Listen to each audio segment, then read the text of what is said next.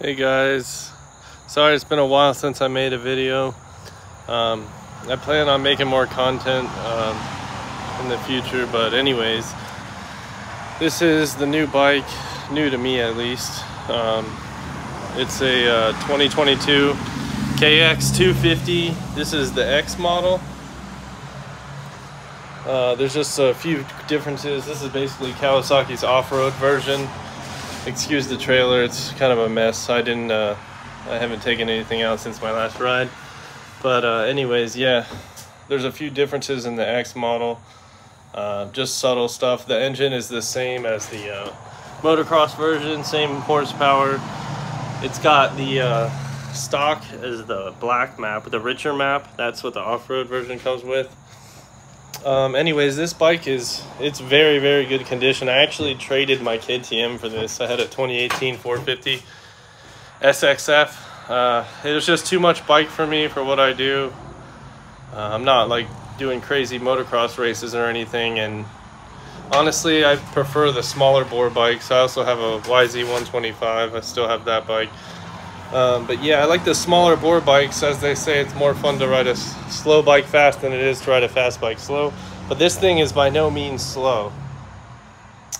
It's very aggressive for a 250. It's like I said, it's got the same engine as the regular 250 Kawasaki. But I mean, I feel like a lot of people, like Kawasaki is kind of slept on. Not a lot of people, you don't see too many of them. But they are really, really good bikes. Yeah, I really like it. The only thing that's really been done to this, it has the breakaway levers. These are just some cheap knockoff brand breakaway levers. And then I really don't think anything else has been done to it. I went through it and stuff and tightened up a few loose bolts and stuff, but nothing crazy. I am getting a graphics kit for this. It should be here later today, if UPS ever gets here.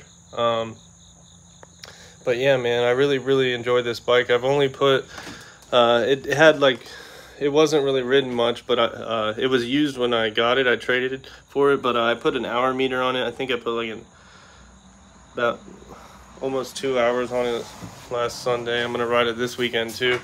It's very reliable, and yeah, man, Kawasaki's are great bikes. I think this is the second Kawasaki dirt bike I've ever had. I had an actual KX250 in 05 sometime last year.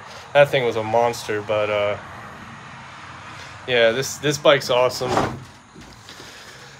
Also, the X model has there's a few differences. This one's got a 51 tooth rear sprocket. It does come with a kickstand, but that thing was ugly and huge, so I took it off. It's got different suspension. It's got the KYB suspension, which is really nice. It's a little bit softer than the motocross version, the suspension settings.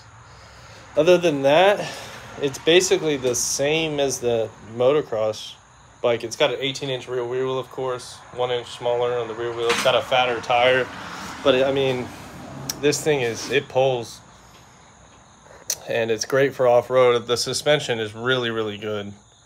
Yeah, I know Yamaha is known for suspension. My YZ125 has really good suspension, but this thing, it's right up there with it. I believe Yamaha uses KYB too. I could be wrong. But anyways, yeah, I'm planning on doing some riding videos with this. I should be getting a GoPro sometime soon. I'll start it up for you guys. Also, in 2021, the year previous to this, they put electric start.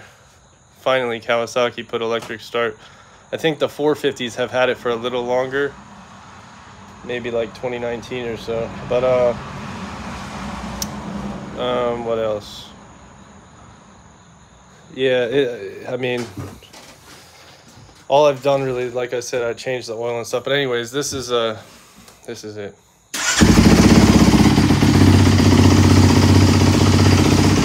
I got the throttle lock on here, so I can't really rev it.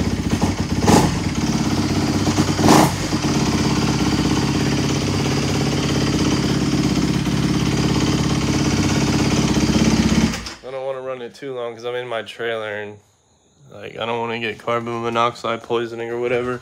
Should open this thing up.